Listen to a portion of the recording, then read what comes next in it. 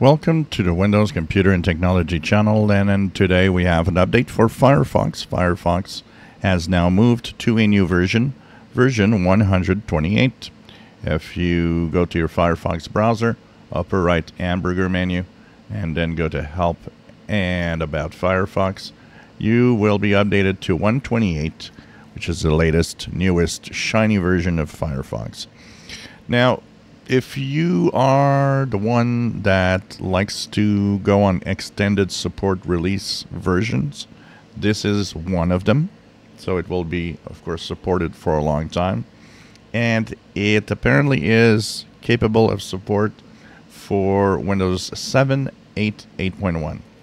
So they are keeping still their browser functional for these old operating systems.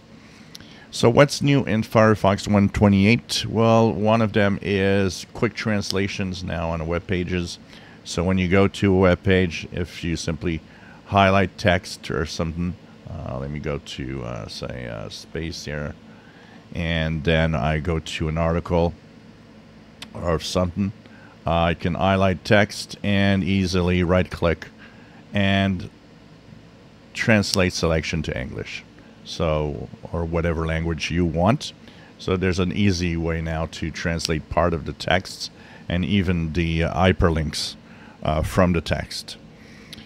There is also a better mode for the private mode. So when you actually activate private mode, one of the things that was a problem in here is that in the new private window, you couldn't watch things like Netflix or anything that had DRM capabilities within the videos.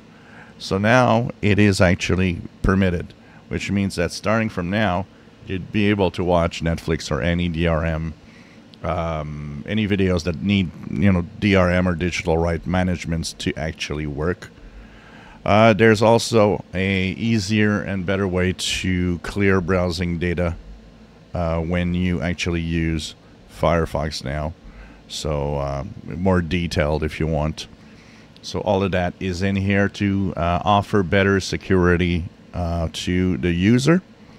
They fixed a couple of problems that were in the Firefox. One was with the proxies, with DNS by default, which made queries to the network.